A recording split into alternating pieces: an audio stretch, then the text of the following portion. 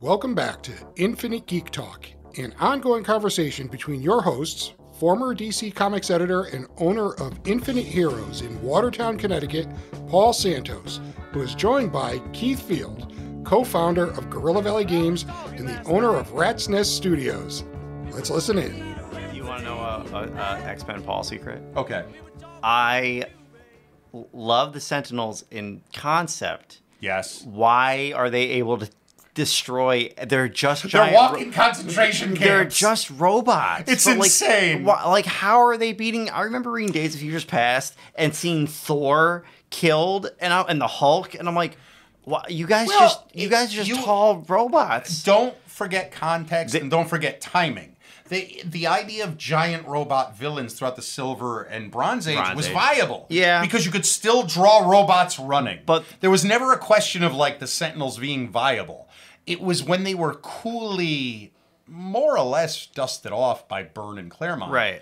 That they became a credible threat because of the Days of... Because it was like, if there's any threat that was going to wipe out everybody, it sure as hell wasn't the Sentinels. That's what made that storyline work. Well, then they retconned it with Nimrod. That's why they created Nimrod. See, I like that less. The idea of the boxy 1950s robots, well, obviously I know they were introduced in the 60s, but 1950s style robots wiping out everybody, that's what made the Sentinels cool.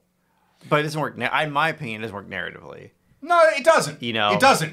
To me, that was the payoff of it, though. We're able to adapt to Iceman by making a heat wave. Cool. It would be like a character coming back and telling you, one day the animal, vegetable, mineral man is going to wipe out the DC universe. Right, you're like, what? F you. But in my mind, it makes him the most compelling character in the DC universe at that point, as long as he stays a loser for now.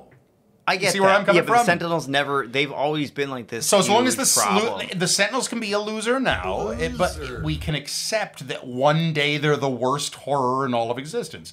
I say I never want to see them as the worst horror in existence. You're seeing that right now. That's me. But you're seeing that right now. Like they've leveled up. At this point, we've had Bio Sentinels, we've had Macro Sentinels, Micro Sentinels, Omega Sentinels. And right now we do have the two, I would argue, coolest Sentinels we've ever had. The current Nimrod and this Omega Sentinel. This again, spoilers for people who aren't reading X-Men. The fact that the evil Omega Sentinel went back in time and killed her good, the good it's a grandfather paradox. She only exists because she went back in time and killed her younger self to be, and is inside her body. That's how she's evil. That is some good. I didn't see that coming at all. Good stuff. And it was pretty good. I do think Nimrod is a little bit too as time has gone on, and as a villains guy, this is counter where I was storytelling wise many moons ago. Mm-hmm. I've come around to the genius of a man I do not. I know only through his body of work. Oh, God, I'm scared. A man named Dio. Oh, damn. That shrinking the pool down one way or another does create a lot more importance for those characters who are in the shrunken pool. I'm not suggesting we need to kill them all, but I will tell you all this. I have long felt the idea of a meeting of the Flash's Rogues Gallery would be very cool if it went along these lines. Captain Boomerang standing in front of the Rogues saying, "We have a new petitioner to join the Rogues." And a fellow walks in. He's just a square-jawed thug with an Uzi. "What's your gimmick again?" "I have a special gun, just like all of yours." He proceeds to blow away the entire Rogues Gallery with an Uzi. Yeah, I hate that type of storytelling. He takes all of their guns. Right. We find out his name is Daryl Gallery. His nickname coming through the DEO, Rogues. Right. Becomes the one-man Rogues Gallery. I like that kind of story. I like shrinking things down without removing everything from the toy box. Now, I've given you the edgelord version of that, killing 7 characters to make one. If anyone was going to cry hypocrite, certainly they would cry that at the man who has routinely cried that about Disney taking all concepts and crushing them. But no, I think there's a middle ground. I think there is a way to make a smaller universe while lovingly retiring concepts or advancing them. Well, that's again back to the X-Men, and one of the characters I think Nimrod is a good example of taking all of the Sentinels as a pool, retiring them down to one character who then you don't have to recreate the wheel every time you want to use a Sentinel. Well, you can just trot him out. Right, and they mentioned Bastion, right? Because he's I like Bastion. Because he's technically Bastion. But he is the original Nimrod. Bastion is the original Nimrod. Correct. Yeah. Correct. The actual chronology. So this will be the heavy geek stuff. So convoluted. Which I won't try to bring the casual fan into play with. The original Nimrod traveled back from the days of future, the days of future past storyline to Marvel circa 1986 or 7. Something like that. Somewhere in there. He became a superhero. He blew away some thugs, and the Manhattan loved him. That was the storyline that was going to be told. The story of a hero, a robotic hero, who you now have a superhero to root for who's hunting mutants. That's where the Sentinel storyline was going to go.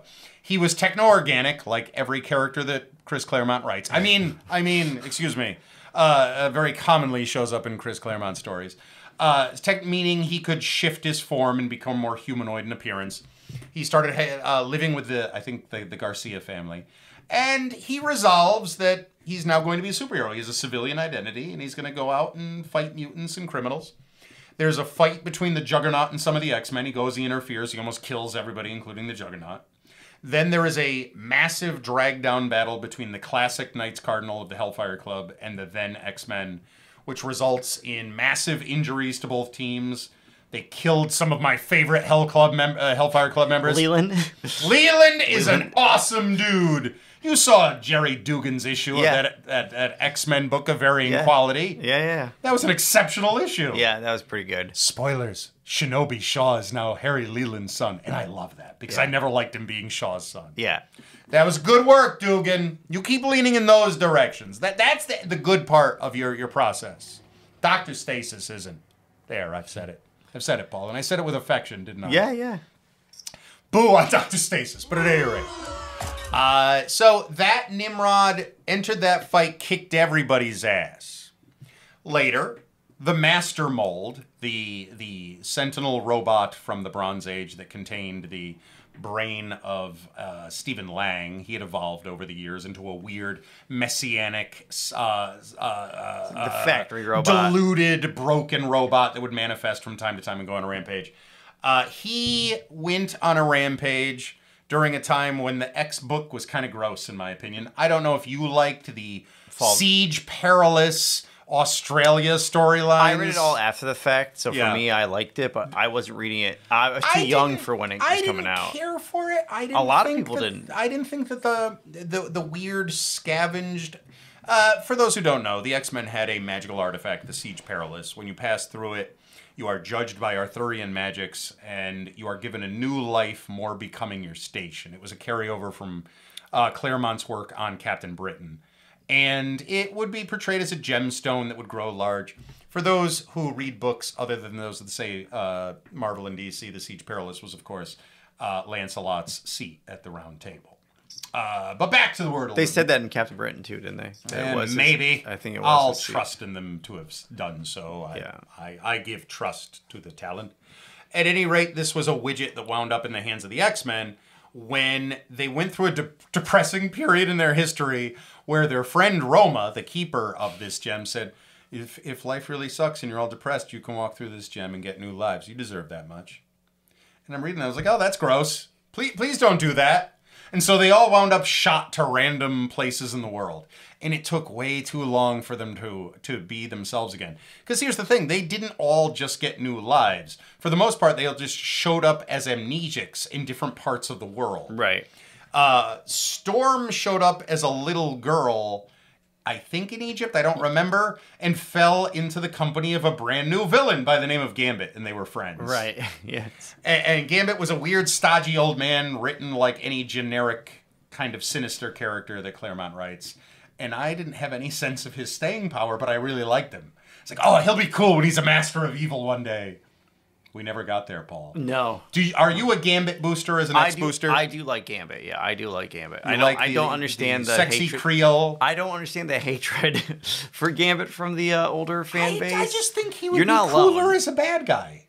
He looks like a bad guy to me. He's got freaky eyes. I think that was his, but that was like he could have been one of the Summers brothers. Right. He's got ugly eyes. I think that was the point, and then they went the other way. They subverted your expectations. Guilty.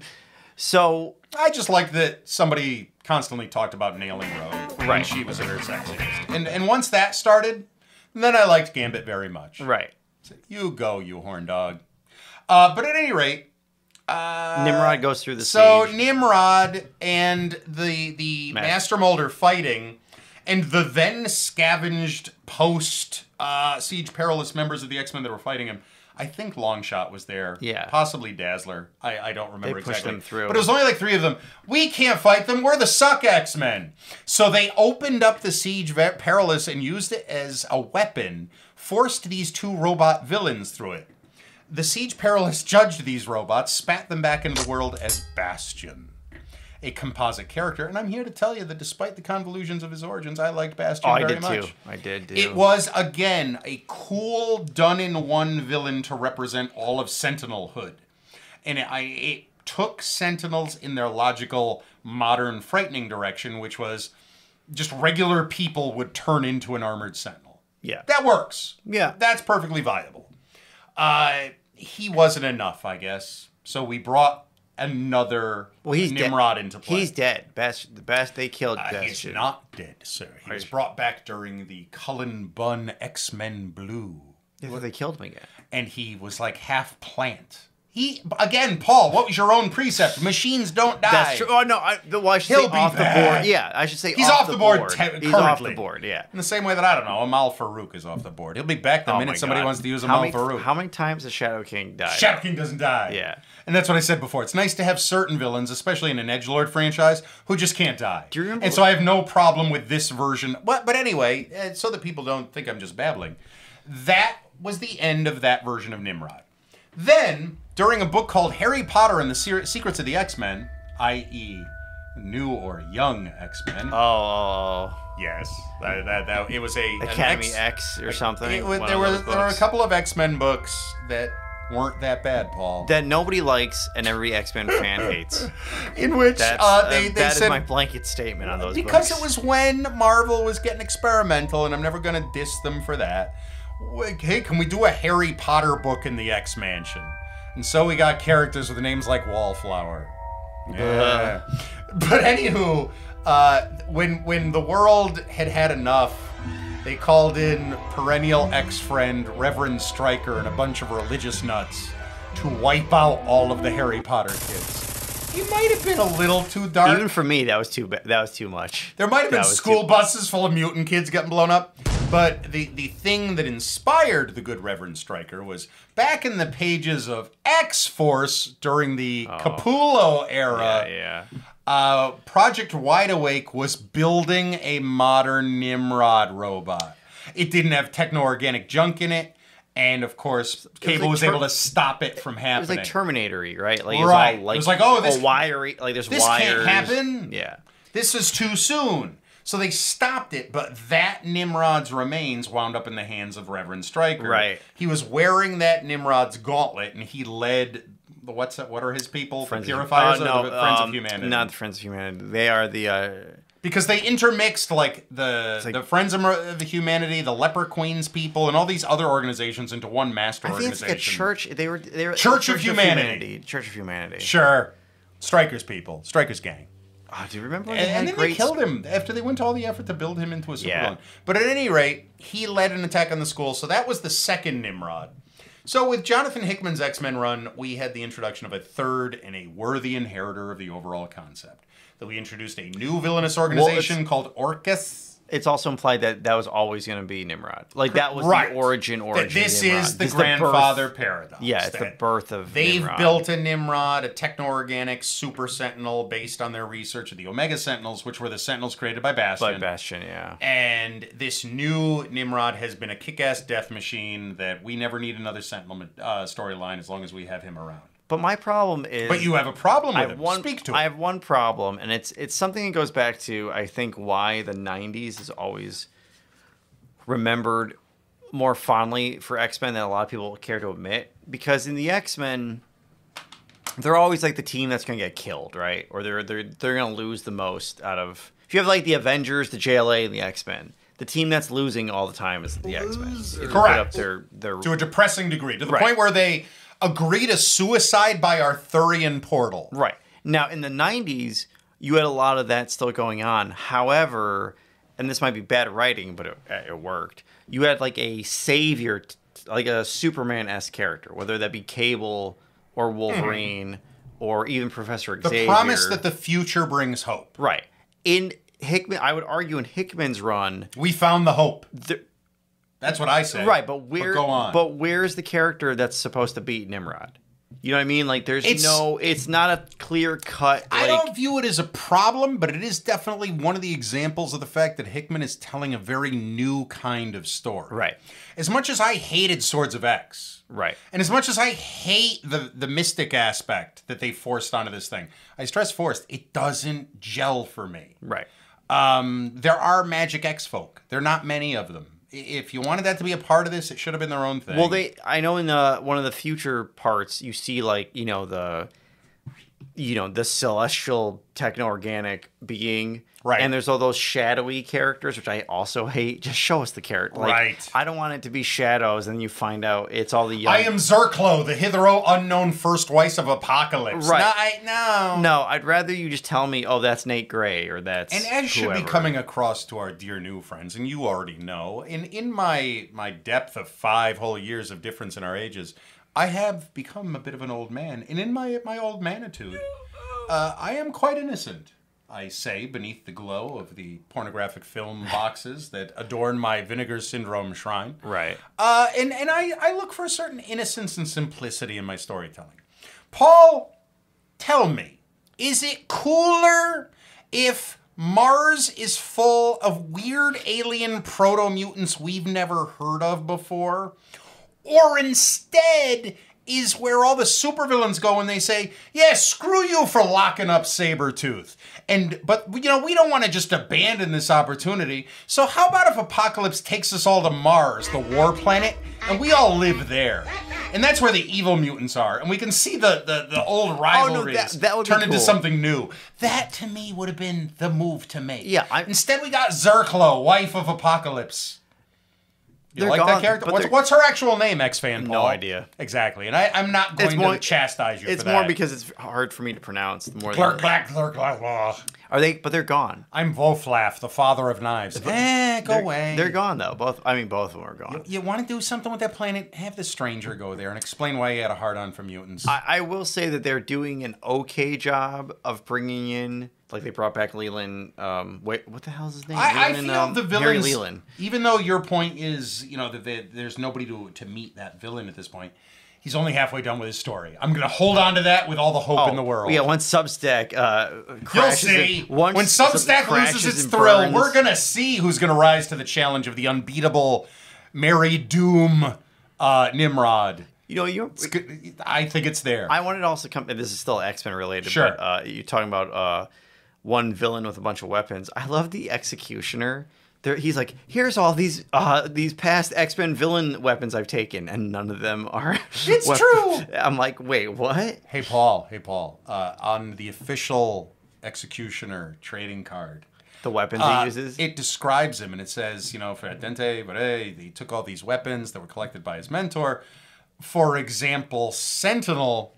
I shit you not. And Factor 3 technology. Yeah.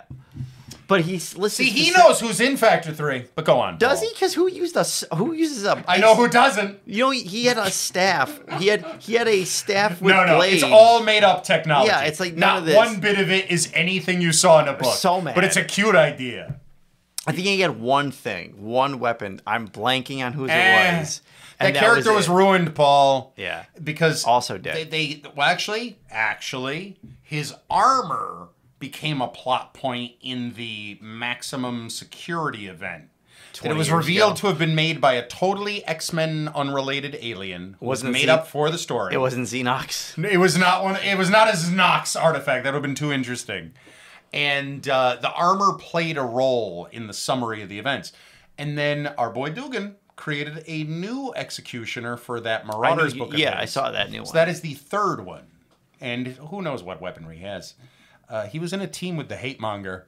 I don't think it was Hitler under that hood, Paul. Oh yeah, are you excited that Hate Monger is back? Well, Or not he's really? playing a role in The Punisher. Yeah, that's what I mean. Yeah, See, now this was a thing that I kind of stepped in earlier, and that is I like a villain who can't die. For Yeah, me, same. the hate and I've always loved the hate monger just because of the outrageousness of the character. Obviously, Do you think that's it's Hitler's friggin' clone? Do you think that's teenage Hitler that Captain America talked to? I and kinda was hope like, so. I I wonder kinda if they'll hope have the so. balls to do that. Because here's the thing: we've gone back to Hitler as the hate monger. For those who don't know, if you were going to take every hate monger appearance in a Marvel comic book, actually, I'll be a little more inclusive than that. The hate monger is one of the many supervillains who populate the Marvel Universe that I love very much. First introduced in, I believe, Fantastic Four number 27, even though I'm not an issue number guy. It's Fantastic Four for sure. But It is the first true Silver Age appearance of Nick Fury, in which he comes back as a government agent who recruits the FF to take out this new villain, the hate monger, who's staged a coup in a doomed Central American country. When they arrive, they are turned against each other by this villain. He has an H-ray that makes them hate each other. And various convolutions of standard silver villainous fight, at the end of which the hate ray accidentally hits one of the hate monger's troopers. He turns his hate upon the person in the room that he hates the most. The hate monger himself shoots him dead. We unmask him. It's Adolf friggin' Hitler. Beautiful, done in one story. The hate monger would proceed to come back many times over the decades, as a retcon would establish that every hate monger that would show up was the same guy. He was in fact a clone of Adolf Hitler. When we would introduce the character of Arnim Zola, who you all know is what's that actor's name? Toby, little cuddly face, little kindly man. He's in Burbian Sound Studio. I forget his name. Toby something. Lovely character. in Captain America. He played Arnim Zola, the evil geneticist. Well, the Arnim Zola in the books, a far crazier geneticist, had cloned a brain for Hitler so that when he died during the events of World War II, his brain activated and he would survive in a succession of bodies until that brain was trapped in an imperfect copy of the Cosmic Cube in the pages of Supervillain Team Up back in the Bronze Age. That cube eventually had enough of a charge that it was the central MacGuffin of Mark Waid's run on Captain America, his initial run, where a group of Nazis had begun worshiping that cube as their god, and it had the ability to influence reality. Cap shattered it. When he shattered it, it gave the Red Skull some of that power. He became like a weird, lurky, shadowy monster. But the Hitler aspect came back as a wraith-like being that could assert itself whole from energy, as a villain in Dan Jurgens' Captain America run. And when he would form, he'd look just like the traditional. Basically, he's hate monger. Yeah. That he had wraith, the chain. He had the chain belt and like the demonic. That wraith has gone on to possess, influence, or advise a succession of hate mongers. The one that they put the most effort into was in the pages of Black Panther. It was when he was the new Daredevil. Yes. You remember that? Mm-hmm. Didn't last too long. No. The hate monger was his primary foe. There were a few done-in-one hate mongers. There was one that showed up in Matt Fraction's Punisher run, the gimmick of which was supposed to be killed a new villain every storyline, but nobody would let the villains stay dead. Dan, I'm here to tell you should have left everybody in that bar dead. Mr. Slott, you're a hero of mine. That was a good story when they stayed dead. They weren't. Am I wrong, Paul? He wasn't allowed to kill. You can't kill the Rhino in a Punisher. I say you can. I say that again. I have taken knee at this shrine of the Double D. Shrink the universe. Wow. The Rhino is a terribly written character who's been ruined by years of misuse. Killing him off to introduce a new Wakandan Rhino, who is the head of the Rhino cult. That has dignity, Paul. You can have big African weaponry. It'd be neat. And I'm done with Alexei. / Alex O'Hearn. / a midget in a giant suit. / not that at all, but a Russian secret agent. / a guy who died in Incredible Hulk number 100 whatever. It's a character riddled with flaw. Right. I say it's time for a new Rhino. And the other hate monger, wasn't he like a border patrol? Yes, thing? it was a anti-Hispanic a thing. whole keep the Mexicans out. Yeah, it was a very weird story. At one point, the Punisher got hit by the hate ray and strangled an innocent woman and killed her. Yeah, that was not explained. That was not. If I needed another reason not to like the hate monger, well, anywho, we'd see here and there an anniversary issue of Captain America here had a backup issue written by Mark Waid that showed that there were many Hitler clones living throughout the world who didn't know they were Hitler. Right. And like that was going to be a future storyline. So it's a villain who can never truly die. So we have him back in Punisher, I think. Well, because where he's going to die. In Brubaker's book, it said that all the other ones were killed. And the one that wasn't was like the teenage one that was like a painter. Yes. And Captain America America was was actually like, from the Mark Waid run. Yeah, and he said, no, I'm not going to kill this one. And then he draws a swastika. Yes. I was like, oh, you got to be kidding me. And that's the thing. I've always thought it'd be a cool storyline if you had a case where the hate monger, not looking at all like Hitler, came out on a private world feed to the entire world and said, hello, I'm trusted speaker, blah, blah, blah, like a G. Gordon Godfrey type situation. Yeah. And said, I want to make you aware of certain truths that the metahuman community has been keeping from you. And it would be just sort of a run-through. Like, this could be the free comic book day special. Right. You go through it and say, here are some disturbing things. Here are a bunch of heroes we all know. We put our trust in them every day. Here's everyone they've ever killed. Here's all the times they've returned from actual medical death. If they know how to come back from the dead, why aren't they sharing that information with all of us? And you go through all of these, like, Bible-breaking reveals of they know how many alien races are out there. They know how to come back from the dead. They know the truth as to whether there's a god or a devil. They haven't told us. I'm going to tell you now. And you show, like, the intelligence community working to shut down this transmission. He said, but here's the thing. Here's the last thing you all need to know before they shut me down. Adolf Hitler never died. He's been alive since he killed all of those people during the Holocaust. And they've been fighting him like he's just another costumed idiot, like William Van Vile or Dr. Octopus. What does that say about every damn superhero? And then the feed goes dead. To me, that's the hate monger story that changes the Marvel Universe forever. That's the promise we have every time that hood gets put back down. But that never happens. It's never happened. Yeah. That's the story we're dancing around, people. I maintain that whenever you have a hate-causing, mind-control zeitgeist villain, until you're willing to tell that story, stop telling your stories. I don't want to see another block of people go crazy again. When you want to come down to my hate monger story, then you tell your hate monger story. Otherwise, we don't need to see the 47th hate monger die and tell ourselves, it's okay, because Hitler's brain is in a lab somewhere. I didn't watch it. I didn't know. It's time to crap or get off the bucket, people. I didn't read Punisher 2 yet. Was he... It's actually, we already knew the hate monger was getting gorked before that issue. He's like telling it out of sequence. Yeah. But I gotta tell you, people, I really dug this new direction for the Punisher. That's fine. But with in all due respect, I also didn't mind Frankencastle as much as most of the world. Oh my God, I hated Paul, I still didn't like it, Paul. Oh God. But I didn't mind it as much as the rest of you because the Scourge villains were running around. How do you do Frankencastle? Well, Morbius brought him back to life. What? Okay. Morbius cannot bring people back to life. Listen. Rick Remender seems like an interesting character. Yeah, he's got some good stuff. He's an interesting character. And I'm here to tell you, he gave me back Turner D. Sentry, one of my favorite supervillains of all time. But if leaving him dead would have meant the rest of the Scourge villains stayed dead, I would have left him dead, Paul. Okay, I'm mature enough to make that A lot of them are admission. dead, though. To his credit, he killed half the team. Yeah. For those who don't know what I'm talking about, when a fellow by the name of Rick Remender wrote The Punisher, he had a cool idea. He said, I want the Punisher to fight supervillains, but if I have him fight actual villains, they're just going to unkill them all like they do every time the Punisher kills a villain in someone else's book. So I'll resurrect a bunch of villains that nobody's been clamoring for their return because they've been dead for so long in a cute way. And that way the Punisher can potentially even kill these villains and it won't, take Won't away. affect anything, yeah. So he chose a big chunk of the Scourge's villains and brought them back. The character, the Hood, resurrected them with magic and said, that guy who killed you, the Scourge, it was actually the Punisher in a costume. So if you go and kick his ass, you get to stay alive. Punisher kills half of them in the process, but they do capture him, so they get to stay alive.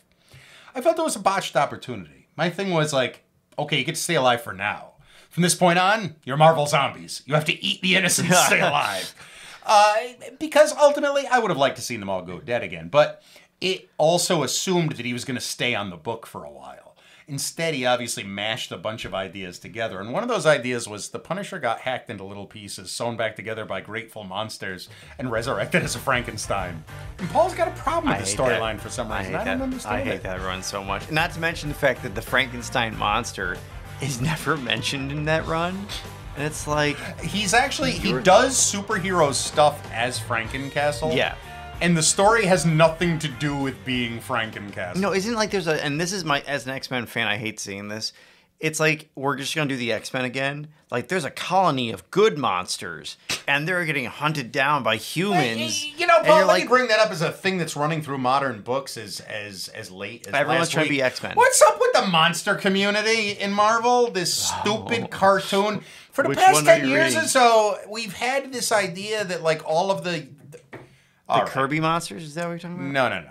Keith will always live and die by the Kirby monsters. I want to see a Marvel universe populated with nothing but Kirby monsters. So you're talking about the horror. Zutak is life. So you're talking about... So I'm talking about the vampires, the zombies, the werewolves, Yeah, the ghouls, the goblins. For the past 10 years or so, we've been having collections of them show up in, like, the Morlock tunnels. Yeah. And on islands, and even in the Mole Man's realm. Right. And used for a long time in Deadpool. Yep. To, in my mind, tone-deaf effect. I'm Yeah, sorry. I agree. Sorry, Garrett. Sorry, Mr. Dugan. I might have enjoyed Harry Leland coming back from the dead, but I didn't like any of the monster Yeah, crap. same. And what's her name? Shikla? No, that's the I think that's a Deadpool's Jewish wife? thing. The evil wife, yes. Yeah, the Monster Queen wife. She was smoking hot, so whoever did the character design gets my thumbs up. Because Right. if you're going to create that character, they need to be some weird, smoking hot, odd, manic pixie devil girl. And she was perfect for whatever that was. But then to retroactively make her the queen of all monsters in the Marvel Universe, where the hell was this character during the depressing Bronze Age? Right. But there's at least 2 or 3 other gatherings of those. And then you're going to throw all the vampires, you're going to throw Morbius into that mix. Ew. Yeah, Morbius he's the living vampire. We've decided to kill the Deadpool franchise. Don't tell me that wasn't the plan. So here's Kelly Sue McConaughey. Was that who wrote it? Yeah. For like a year. Making him the king of the monsters. Well, you've just had years of him being the king of the monsters. Right. Right. Sorry, you want to use Eliza Bloodstone, and they wouldn't give you an Eliza Bloodstone book, but it's not Deadpool. But anyway, yeah, there's so many monster communities running around now, Paul. Maybe Nimrod should practice, on the monsters. Maybe we take it down a few Draculas. I mean, that's what I'm trying to say, that the monster communities have turned into mutants or Morlocks. They're like, they've got their own... I always akin it to, if you're a Buffy or an Angel fan, how in Buffy... all the demons were like evil, horrible creatures that were rooted in Scourge myth. fans, we had no time for either. Yeah, in Angel, they're just Star Trek aliens who live on Earth. Right. They have these like little tight-knit communities, and you're like, what the hell am I watching? Live in ghettos. Yeah, it's like, oh, these are the muck demons. Let's go to the Goblin Market. Right, yeah. It's actually, like, Paul, we're talking about recent activities and recent books. Frankencastle not being a recent activity. I danced around this. Maybe I talked about... I kind of shot the impact by bringing up this character earlier. I love Doctor Strange. He's definitely a top 5 character, if not... perhaps even a top 3 character. If I were to take supervillains out of the mix. And I have, as we now know, on several occasions, owned the entire breadth of Doctor Strange. I had been so behind on books and only recently caught up. My God, The Death of Doctor Strange was the best event book I have read in forever. It was very and good. Probably the best Doctor Strange book I've read in at least the last decade. Yeah, it's very good. Maron, this thing was beautiful. Yeah. Anytime I get to see extended scenes of Agamon, the king of the purple dimension, and he's referencing intelligently every other purple dimension storyline that matters. From Strange Tales, yeah. I'm a very happy man. Yeah. And beyond, Paul. It was so succinct. It's the best Baron Mordo story not written by Roger Stern. There, I've said it. And if you care enough to be outraged by those words, I want to be your friend. It is the best use of Mordo. It was a very good use of Mordo. It was so good. Did you read the one-shot that came out last week? I did not read it. I did indeed. The Nightmare, whatever it's called. It was fine. Yeah. It was fine. I like a good nightmare story. Although, Now, this is not a spoiler, and I've avoided spoilers, but I'm going to say this now as a record. Yeah, it doesn't look good. So I'm going to explain some stuff. Now, when we have this conversation, between the time that we have it and the time you hear it, a few weeks might go by, people. We've got a lot to share with you. So we make it a point to hit certain events so you can kind of intuit when we were saying certain things. So as we say this, Paul and I are in a minefield. We're trying very hard to avoid the last 3% we don't know about the forthcoming Doctor Strange movie, which opens in 2 days. Mm-hmm. So, with that having been said, when a Nightmare one-shot comes out a week before a movie, and there's no reason for it to come out, I know I see a certain move getting telegraphed that I really don't want to see happen. Yeah. I'm like 80%, maybe even 90% sure that Nightmare is in this movie. Right. And when I was looking at the initial previews for this movie, I was sure Nightmare was not going to be in that movie. Right. Friend of the podcast, sweet-faced little Matt. The three of us were talking about the forthcoming movie in the store. And I said, when he was like, well, who do you have for the villain? I said, I honestly do not think we are going to have any other villain other than an evil Doctor Strange.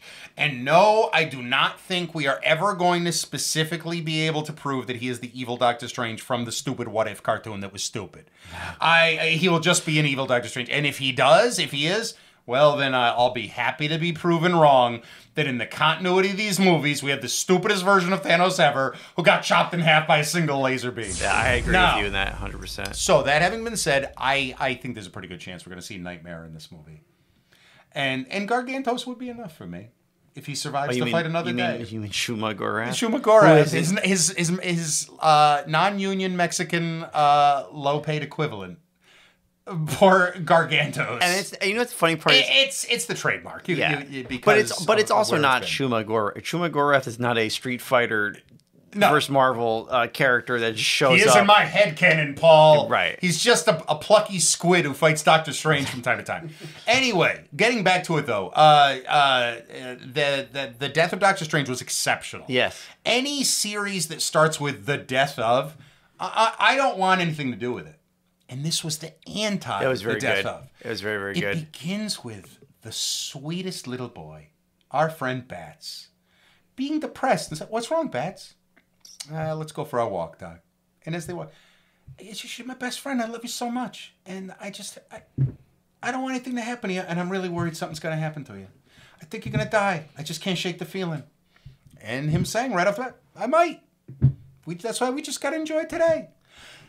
They immediately hit you with the simplest seeming cliche Zen moment. And I'm here to tell you, ladies and gentlemen, the day you stop letting that simple statement into your heart is the day you stop believing in everything that is real and magical in this world.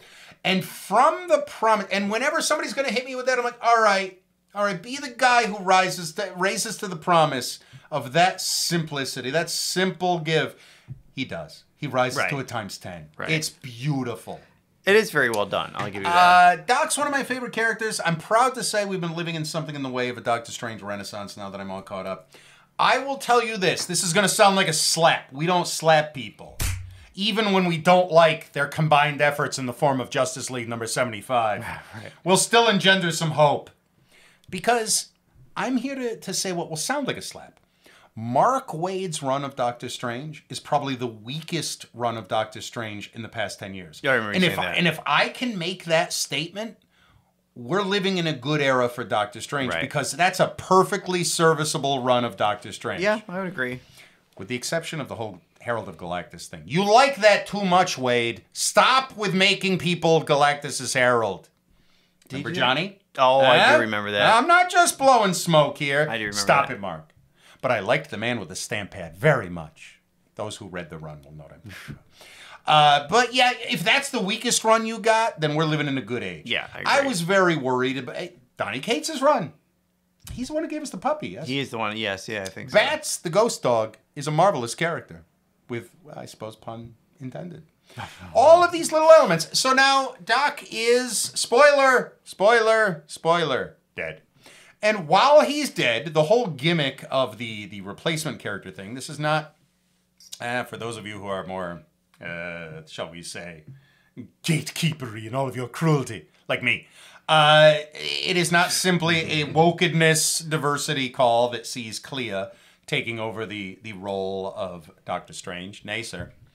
It is an organic storyline element because the first and opening treatise of the new Clea-led Strange book is, yeah, I don't accept he's dead. I'm going to bring him back. It's only a matter of time.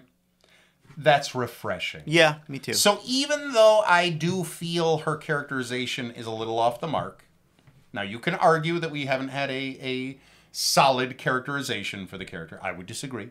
I think I know who Clea is. I think a lot of other folks do. She's a little too violent. I don't know where this bloodlust is coming from. But it's a solid book, and I like that as a gimmick. I'm here to bring him back from the dead. Yeah, I dig that. Yeah. The arrogance that she's manifesting, maybe it's coming from somewhere. That's a possibility. Well, this is I am willing to hold out hope that he will speak to whatever concerns I have with that book. Well, those concerns are few. This is a problem, too, that happens way more often at DC than it has Marvel. Pre this run of Strange, pre the Mark Waid run, yeah, Clea has been seen like a handful of times in like 20 years. Well, like she has not been seen a lot, and that's why you get this surprised. I will say she is not seen to any significance of action. Right. Which is to say, like, let's say you're slogging your way through the Roy Thomas run of Doc that lasted for several lifetimes in the 1990s. Mm-hmm. Yeah, I'll knock that run. Yeah. Yeah. But and Paul's not even making me pull my punch. Clea's in every other issue. And it's a would-be cheesecake shot of her posing in the shadows saying, Steven, soon I'll have to return to the dark dimension. Or, Steven, I'm so happy that I've returned from the dark dimension. Yeah, but that was like 30 years ago. That's the 90s. Yeah. What's that, 5 years ago? Yeah, right. I fall into this trap myself. Yes, Paul. But, like, yeah, there's no Doctor Strange ongoing for the most part. I'm sure she showed up in any one of those miserable mini-series nobody read about, like Nova coming back to life. The Herald of Direct, the Frankie and Ray Nova. Oh, yeah, yeah. Any one of those Women of Marvel things needs token Women of Marvel to show up in. Clea was in every one of them. It's funny. I just sold one of those hardcovers the other day, Herald. It's a great book. For a book. If you're listening, you made a good purchase. Do you know how big that... You know what? I will say something not crap-eating about that book. I like the art in that whole Herald. Yeah, it's by somebody... It's someone established now. Yeah. But that's such a huge thing. They bring back Frankie Ray, and then she's never seen... Frankie Ray is such a good character. But she's never seen. She's hot, with pun intended. She's a character specifically designed by a creator who enjoying women who are sexually charged.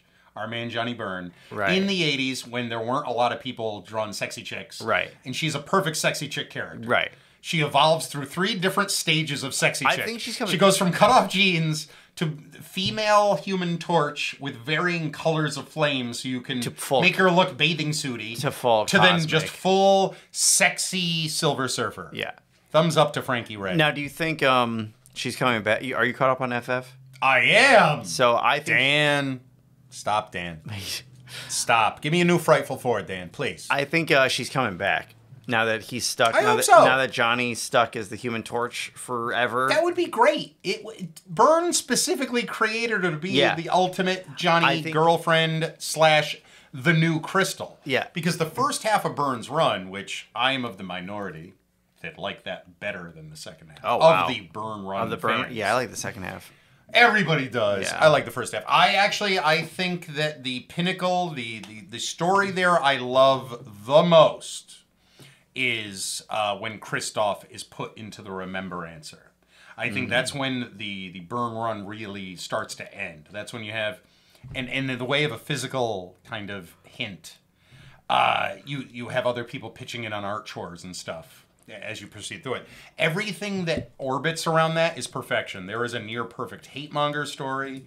The whole Sue Psycho Man thing, everything is around the meat of that. And my favorite beat of it is that during a period in which Doctor Doom is the closest he's ever been to being truly dead, other than being truly dead, like in his recent series where he was in hell, it was cheap in an otherwise almost perfect series.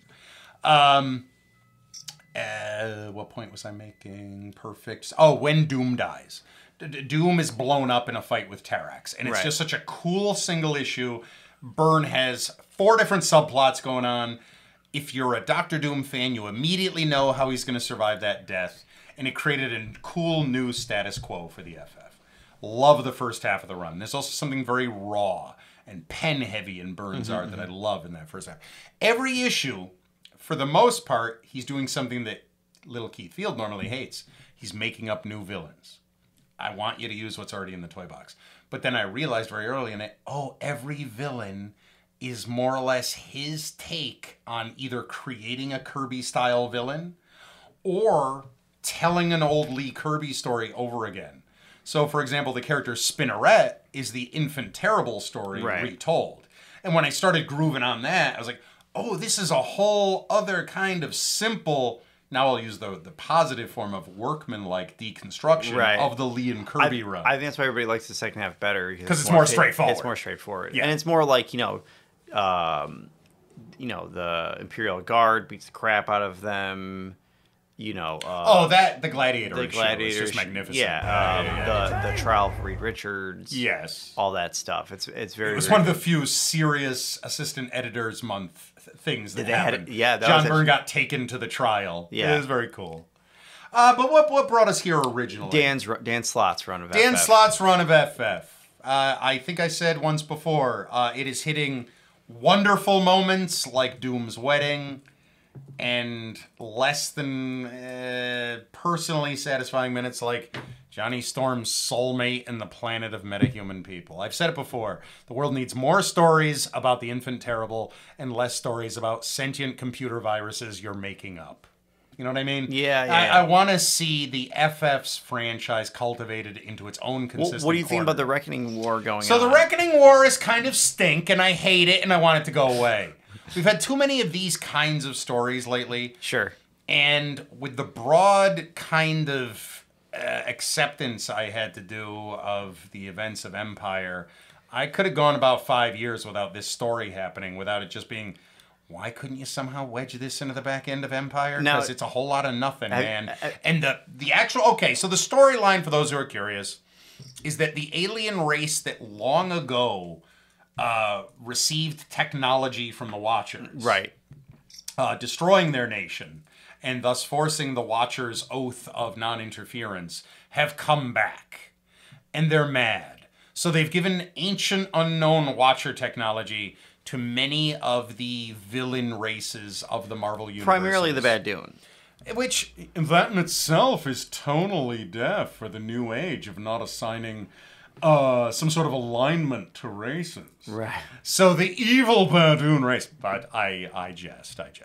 The Badoon are given weapons. The Mechanoids, Torgo's people. No one else that matters. Who I don't think have ever been portrayed as a villainous race. Right. They're given weapons. There are a few other races name-checked. It's easier to draw Badoons. You've seen more of them than any. And you also made the poor choice of making these new aliens, the Reckoning, look like Badoons. Yes, that was not a good choice. I knew it through you. Yeah, I'm like, those are the Badoons. Yeah, and it's an easy throw to make. And then when you're going to draw these Reckoning to look differently than each other, in a I'm going to make the next Thanos' children kind of beat. Yeah. Nah, that makes it even harder to kind of divine. I don't see as to where we're getting anything out of this that's terribly satisfying. I will admit, maybe I bear some of the blame here that I immediately assumed things of this story it's not delivering. Because Dan has been building this story up for his entire time at Marvel, supposedly. Yes. That's what he has claimed in interviews. He's brought in Gauntlet and Southpaw. So I'm saying. A pair of characters showed up with gauntlets on their hands that I guess came from the Reckoning? Because they said these are going to be artifacts of worth in the Reckoning. Yeah, yeah. You don't... So the Gauntlet is a guy who has a gauntlet Not to be arm. confused with the Night Watch villain of the same name. Right. And this gauntlet is basically like not really a Green Lantern ring, but like it's an alien Very powerful force weapon. Yeah, it could do anything though. It can make they make gravity. The expectation when he was introduced as a drill sergeant for superheroes that every hero respected as being an alpha hero. Right. So it was a widget that made that happen. So that was the right arm. Yeah. There's a left arm piece and that hero is called Southpaw. Yeah. I have no idea what Southpaw's powers are. I don't know if you know. Some version of whatever a Gauntlet does. No, it's not. It's a little bit different than Gauntlet. But these two pieces, they can throw things south really hard. Maybe these are two pieces of some sort of space armor MacGuffin. That was going to play a large role. Unfortunately, we've only seen these two pieces, and nothing else has ever been shown. I don't think we're going to see them by the end of this thing. It's just you really think obvious. So? Yeah, I think it'll just be they were weapons of the alien races. That's too bad because I like those type of stories. The collecting thing. Yeah, so do I. That's too bad. Panoply. Whenever you have the promise of a Panoply united and turning into something, that's a cool thing. You want to see 7 MacGuffins come together and turn into something what beautiful. villain has a helmet? Like that villain's helmet was part of the Reckoning's thing. Or like someone's boots. But like that's how you do it, man. And that's what I was going to say. And that's where we'll come full circle. That's where we'll make the final point on this. Right.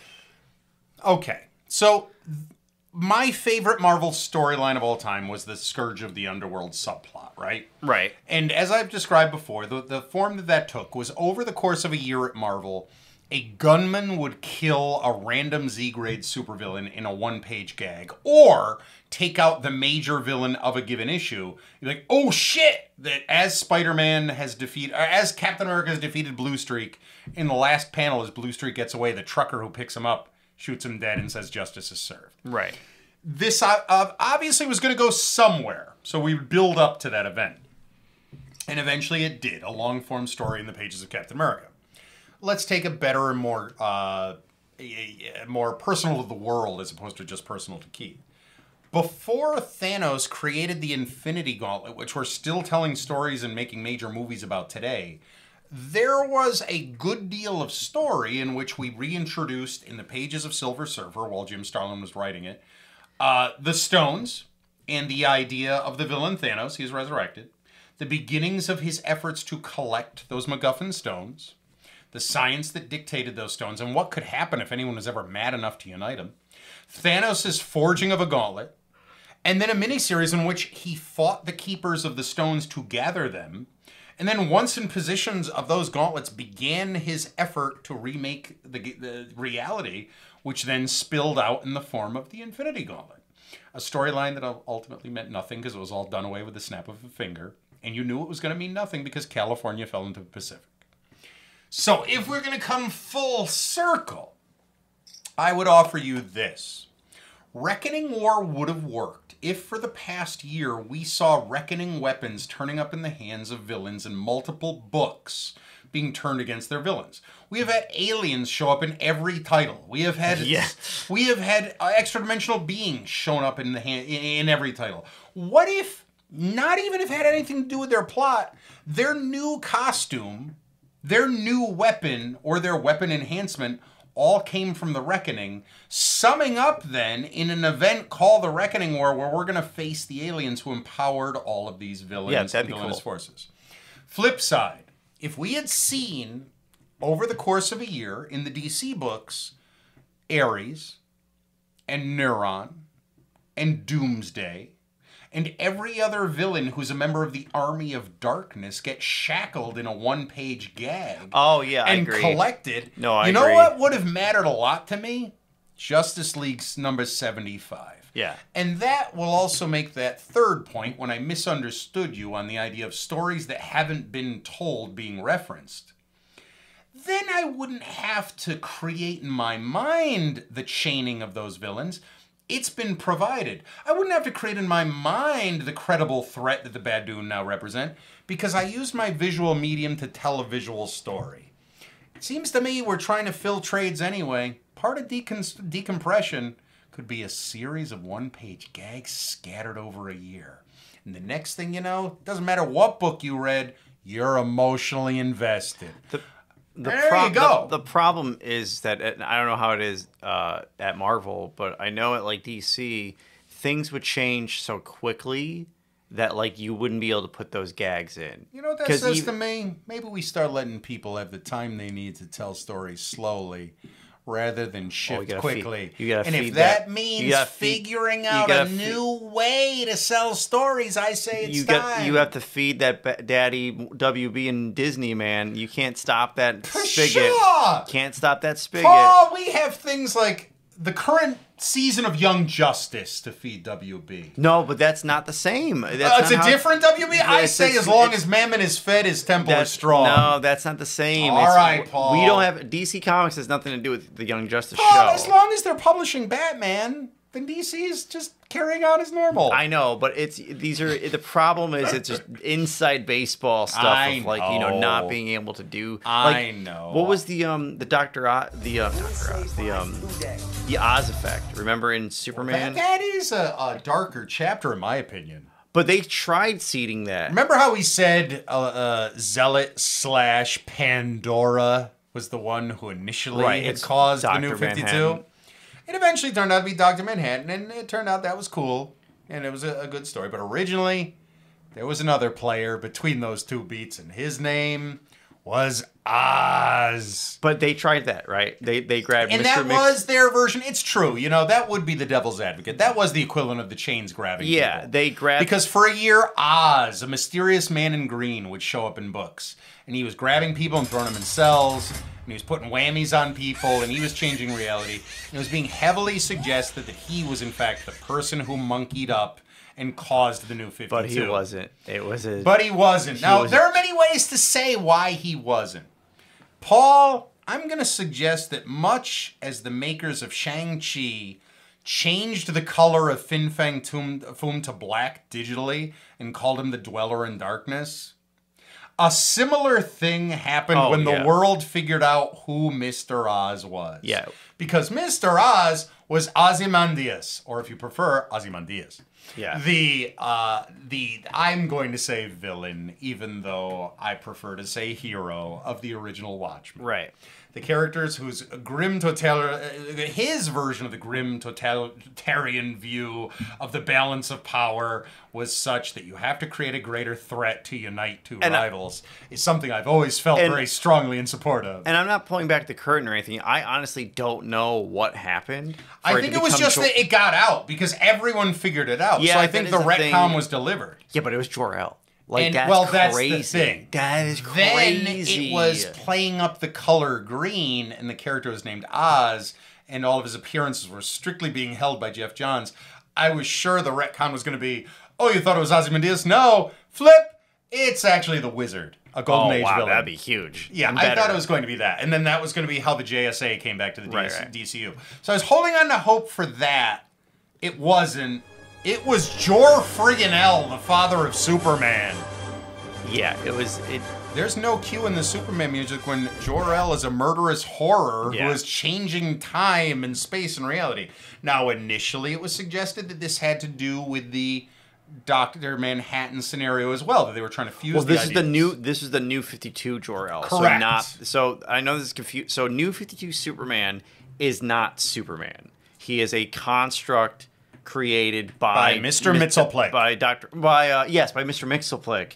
Who in turn Dr. Manhattan. was subtly influenced because he was trying to create a force that could deal with the changes, i.e. Superman Blue and Red. Right. And what's normal Superman, him and Lois lived in like a weird pocket dimension. Here's where things get weird. Yeah. So, kind of going back to when we were talking about crises. And they made the best they could of it. After the New 52, there was a solid little storyline in which it was revealed. They went back to what the original plan was. They revealed that Mxyzptlk had been monkeying with Superman since the beginning of the New 52. Right. It revealed that it specifically divided him into two Supermen. This is a retcon, and this is obviously not what the original story was. Right. But as a result, there was a Clark Kent running around who had limited Superman powers. He almost seemed evil at times. And there was another Superman. Mxyzptlk comes back, big, bold, large as life, written by Dan Jurgens, knocks Very it out of good. the park with Very a great good. storyline. Yeah. In which he says, yep, I was trying to safeguard against this greater threat, so I turned you into two. And by the way, I'm a villain. I hate you, Superman. And as soon as he did that, I was happy. It's like, that's what Mxyzptlk needs. Because between you and a lamppost, the reason I say Mxyzptlk is because that's how they used to say it on the old Super Friends cartoon. That's the Mxyzptlk I know, who is sinister between the Frank Welker laughs. Right. So I thought it was great. And then at the end of it, Mr. Oz captures him and puts him in a cell. Right. And that's what Mr. Oz was for a couple of years. He would collect weird off characters and put them in cells. Doomsday? Doomsday? Somebody else. He grabbed a new character who was named like Infinity or something. He was some generic villain. They had a multiverse angle. Grabbed Tim Drake. Oh, yeah. That one. Gave him some of those half-gay genes. Turned him by. Yeah. Let me say, not that it will slow the wheels at all, as part of the target audience for that sort of thing, kind of can't stand by Tim Drake. Yeah. No one can, unfortunately. Yeah. And also, let me say again, as the target audience for that sort of thing, kind of can't stand by Kent Boy. John Kent in no way was being set up as a bi, trans, or anything else character. Yeah. I don't care how young he was. I don't care how old he was. Him coming back and winding up in the future, I eventually stomached it, even though Bendis' character is in no way the character I was starting to fall in love with. Yeah, When he planted one on Saturn Girl, fine. No, sorry, he's not bi. Right. Stop. You're not saving anyone. You're not making the transition into accepting who you are any easier by making every character gay or bi. You're cheapening it, man. Sure. Keith Field, gay sexual dynamo, is telling you those are not factories that we need to convert to our power settings. Be true to these characters. Right. Come on. But that's my argument. That is the thing, is that ultimately Mxyzptlk was responsible for the dividing. Oz was there. A new talent is brought into the Superman family. Our friend Mr. Bendis. And Mr. Bendis promptly, and in the minds of many, rightfully, or perhaps, what else were you going to do? Killed off that reborn Jor-El character. Right.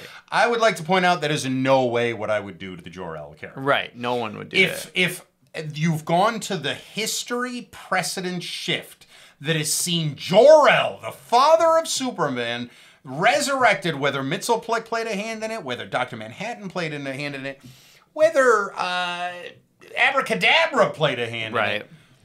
You don't undo that. Once Bucky's alive, you don't kill Bucky. Yeah, right. Once you've gotten one past the gate and Gwen is running around, you don't kill Gwen again. You put her in a relationship with Peter and the Black Cat and you cuck the hell out of Peter. This is what you do with Peter, Paul. At any rate, yeah, killing him was not the move to make, in my opinion. No, I think, but that goes back to I agree with you because I like the one-page gag. Like, remember when Doomsday was like coming out of the boom, hitting against the side of that vault, out of the vault, and there's other ones that I'm blanking on, or even like when Legion in the '90s in the X-Men books, he started waking up. Yes, and that was a good one too. And that was another one. That slow burn, man. That makes you look for appearances. My cousin and I canvassed every Marvel book that came out the year of the Scourge, looking for that Scourge appearance. When one of us found it, the call went out. It's a West Coast Avengers. He's trying to kill Kraven, but he can't get the shot off because Tiger's in the way. That's comics. And that goes back to the final point, which was you talking about being thrown into the deep end of the comics world. Yes. Where you don't know everything. Right. Those little adventures of coordinating with a buddy.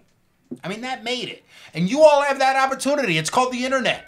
You can do it 24/7. Pick up a random book. Ask yourself, who the hell are these people? And research, baby. But I do agree with you. It would have been cooler to see. But I don't know we don't know the actual, I don't know, with the villains being changed. I'm being an ugly modern fan when I throw that line in the sand and say, after Justice League 75, I'm worried about whether I'm going to get an emotional payoff from this book. But you did a good job of convincing me to hold out a little more hope. Because ultimately, I think we could all do from a little of that at times. Because, ultimately, maybe this event will turn out to be the beginning of a brand new age. But we had done you a disservice, and that is this. Go ahead. And that is that you had asked, what I think is the cooler topic that we should now get into, and that is, if you're going to do a reset, where can you reset? And so ends milestone episode 10 of Infinite Geek Talk.